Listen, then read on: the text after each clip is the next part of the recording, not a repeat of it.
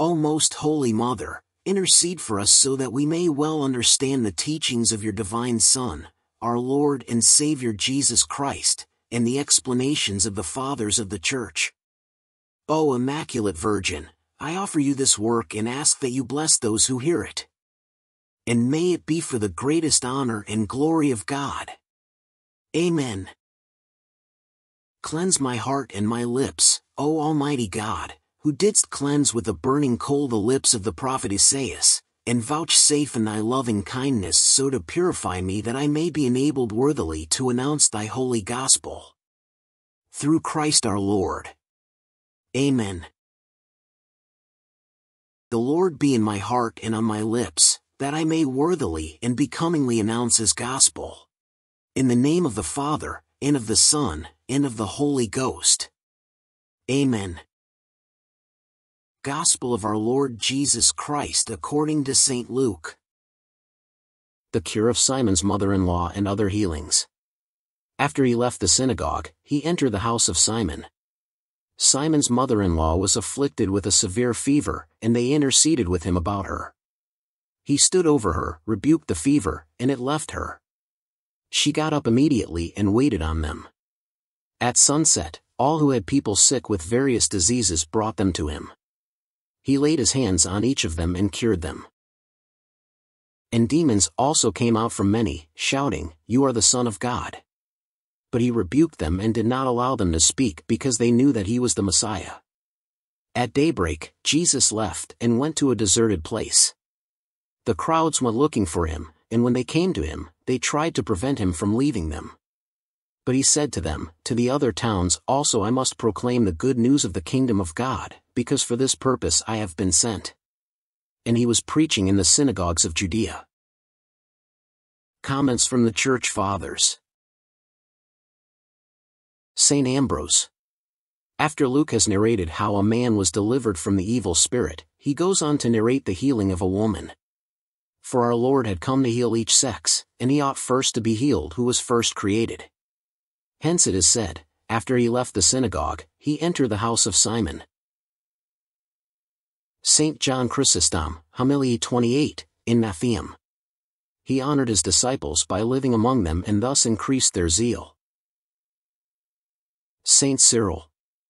See how Christ remains in the house of a poor man.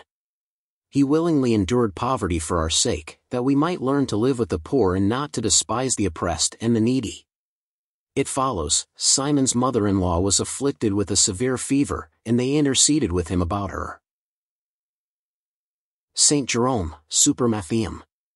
At one time at the request of others, at another of his own accord, our Savior cures the sick, showing that he is far aloof from the passions of sinners, and ever grants the prayer of the faithful, and what they in themselves little understand he either makes intelligible, or forgives their not understanding it, according to what is said, "Who is it that warns their mistakes? Cleanse yourself from those who are hidden from me, O Lord." St. John Chrysostom. Matthew does not contradict Luke by omitting this point. The first seeks conciseness, while the other gives a more detailed account. It follows, he stood over her, rebuked the fever, and it left her. St. Basil. Luke speaks here figuratively, as if the command were given to an animated being, saying that the Lord commanded the fever, and the fever did not fail to do what it was commanded. It follows, she got up immediately and waited on them. St. John Chrysostom. The disease being curable, the Lord manifested his power by the way he healed it, doing what medicine could never do. After being cured of a fever, patients need a long time to recover their former state of health. Here, however, everything happened at once. St. Ambrose. But if we weigh these things with deeper thoughts, we shall consider the health of the mind as well as the body, that the mind which was assailed by the wiles of the devil may be released first. Eve did not feel hungry until after being tempted by the cunning of the serpent, and therefore the medicine of salvation must act in the first place against the author of the sin himself. Moreover, in the figure of that woman it was perhaps our flesh that suffered from her various crimes, and I will not say that the fever of love is less than that of heat. St. Bede. For if we say that a man released from the devil represents morally the mind cleansed from unclean thoughts, consequently a woman vexed by fever, but cured at our Lord's command, represents the flesh controlled by the rules of continence in the fury of its own lust. Saint Cyril. Let us therefore receive Jesus. For when he has visited us, we carry him in our heart and mind. He will then extinguish the flames of our unlicensed pleasures, and will make us whole, so that we minister to him, that is, do things well pleasing to him. Theophylact of Ochrid. It must be considered how great the desire of the crowd was. When the sun was already setting, they brought him sick, without the hour being hindered. That is why it is said, at sunset, all who had people sick with various diseases brought them to him. Origen. They brought them to him about sunset, that is, after the day, because they were ashamed, or feared the Pharisees, or because they were occupied with other things during the day, or because they thought it was not lawful to heal on the Sabbath day. But he healed them. Therefore it continues, he laid his hands on each of them and cured them. Saint Cyril. Although the Lord could heal all the sick with a single word, he touches them, showing that his flesh had the power to offer medicine, for it was the flesh of God. Just as fire applied to a bronze vessel impresses its heat on it, so the omnipotent Word of God, by truly uniting himself to the temple taken from the Virgin, endowed with soul and intellect, granted her to partake of his power. May he also touch us, or rather, may we touch him, so that he may free us from the infirmities of the soul, from the assaults of demons and from pride. It continues, and demons also came out from many, shouting, "You are the Son of God." Saint Bede.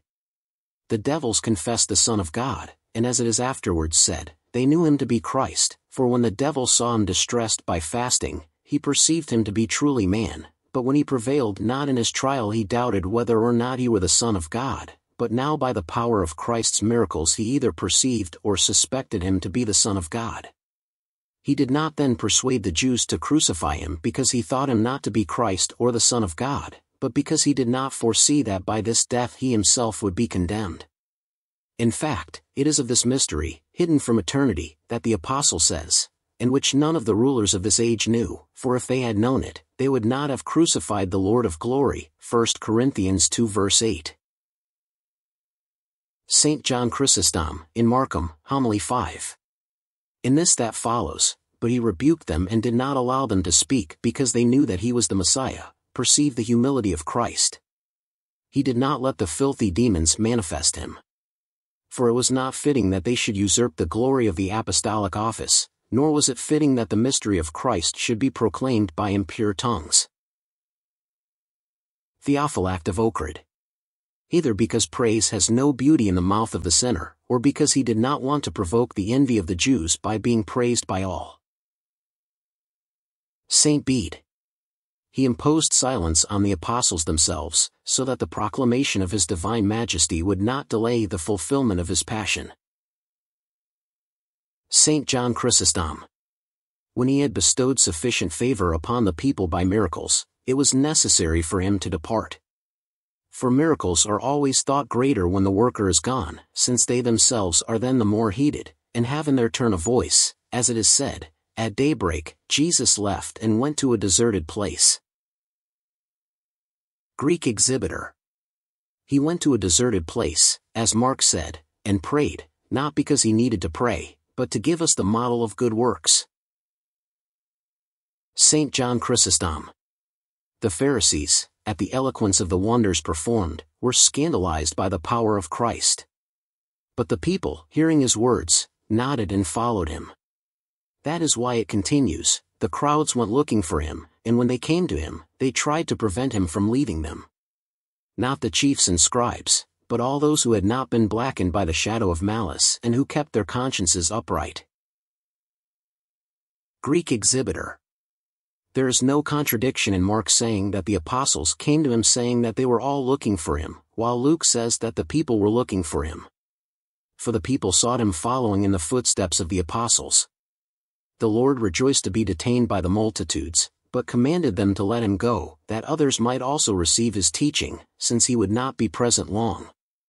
So it continues, But he said to them, to the other towns also I must proclaim the good news of the kingdom of God, because for this purpose I have been sent.